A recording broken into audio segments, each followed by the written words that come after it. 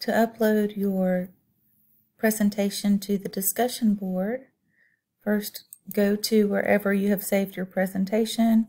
It will be the full presentation, not just this one. This one's one that I did in class when we were just getting started. First, you need to save the presentation to your computer. So click File, Save As, and then download a copy. You can download as a PDF if you need to, but downloading as PPTX or PowerPoint,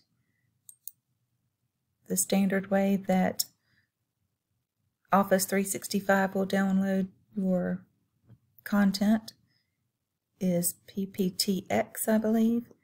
If you have a Mac, the safer way may be to save as a PDF. Then go back to your content once you've saved it.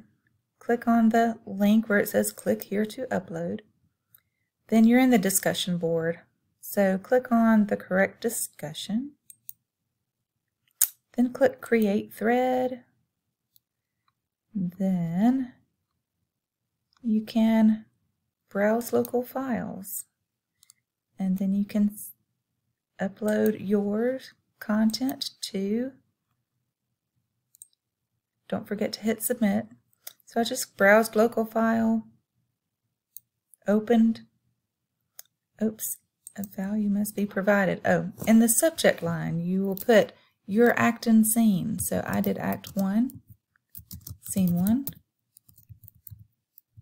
There. That will help your classmates know what they are reviewing if they have a specific scene they would like to review. Then click submit. And then it will be there. Once you have uploaded yours, you can see everyone else's. Your content will be graded in the discussion board. I have actually given you more than one place to upload, just to make sure that you can find it. So any of the red links you see, those are major assignments.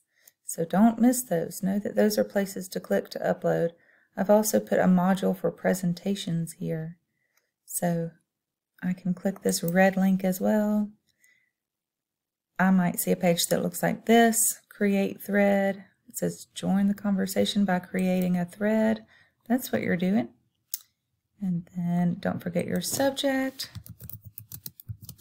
whatever act and scene you're doing. And maybe your character as well.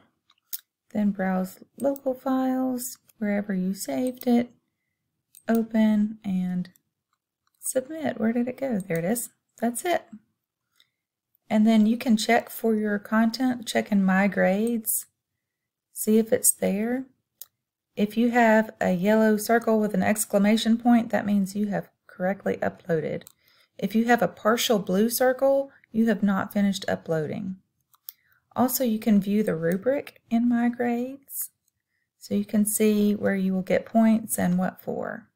So you can see all of the components for your assignment by looking at the rubrics every time, so you don't have to wonder what each slide will be worth and what each component will be worth. It's there for you.